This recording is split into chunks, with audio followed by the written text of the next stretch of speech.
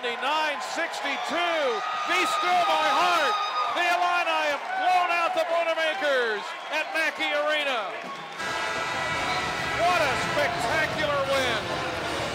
79-62 over the Purdue Boilermakers on their home court. It's a complete game, and I've got to tell you, you know what? These guys, I think, have just figured some things out here in the last few weeks, and they're not good.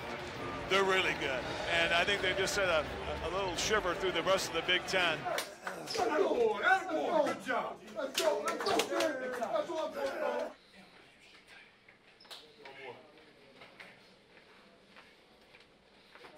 Roadkill, man. Let's go, man.